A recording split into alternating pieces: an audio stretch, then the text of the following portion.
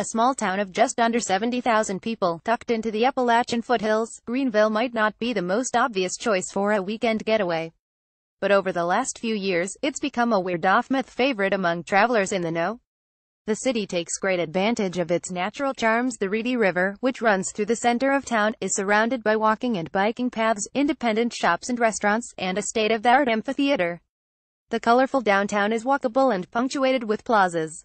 And the food scene is popping. Here's our guide to a weekend escape in this charming South Carolina city. Falls Park, in the center of downtown Greenville, is the perfect place for a stroll. Copyright Trisha Ping. Lonely Planet. Arrive in Greenville in the late afternoon or early evening and make Falls Park on the Reedy your first stop. Smack dab in the center of downtown, this urban oasis would feel European if it weren't for the modern high-rises that surround it. Wander the trail, enjoy views of the waterfall from the cantilevered Liberty Street Bridge, and wave at the Canada geese waiting in the water. Once you've taken in the scene, settle in at one of the restaurants overlooking the river and falls for dinner, like the Mediterranean-inspired Lazy Goat or the Osa French Passerelle Bistro. If you're lucky, you'll hear music from an outdoor concert at the nearby Peace Center.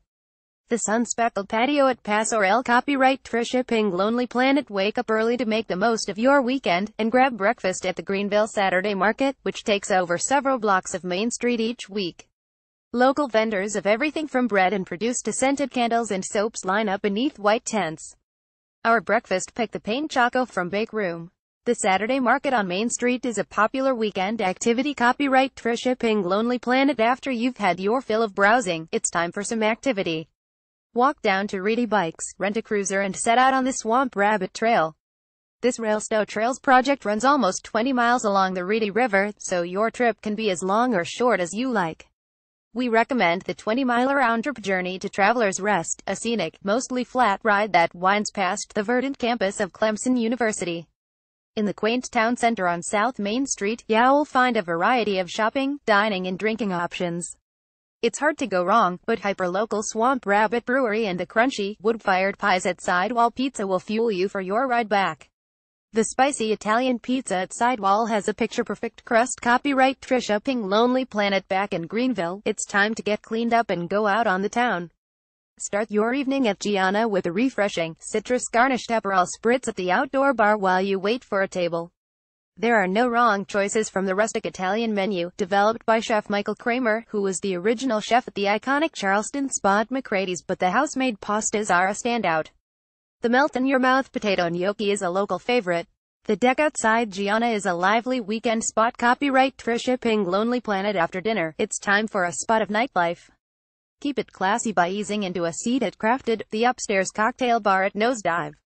Local spirits and fresh ingredients mark the creative bar menu here, developed by Walter Pickering, another Charleston import.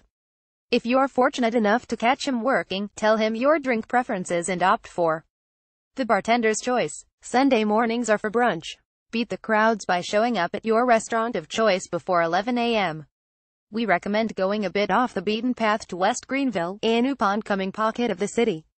Golden Brown Delicious serves up a classic menu of Southern fare, like chicken and waffles or pork belly over sweet potato hash, in a rustic and comfortable space.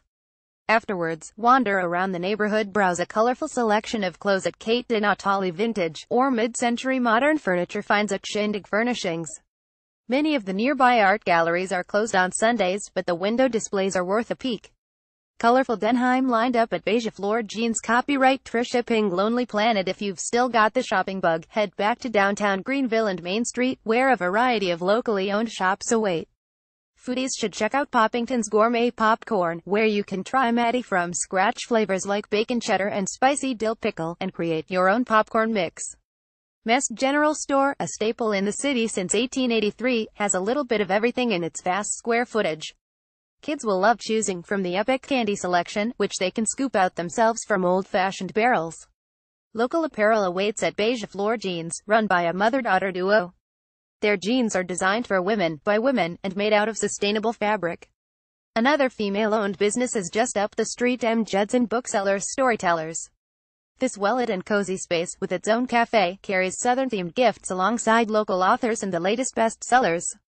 Like many regions of the South, Greenville County was famous for moonshine back in the days of bootleggers.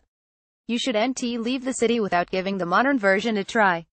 Dip into Dark Corner Distillery to end your visit with a sip of wild berry shine or the creatively named Tiger Fire, and toast to a memorable weekend. Greenville is an easy drive from Atlanta and Charlotte.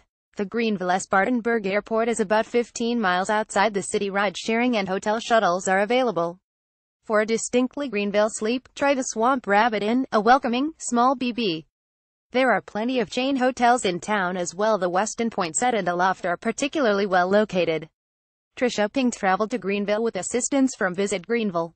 Lonely Planet contributors do not accept freebies in exchange for positive coverage.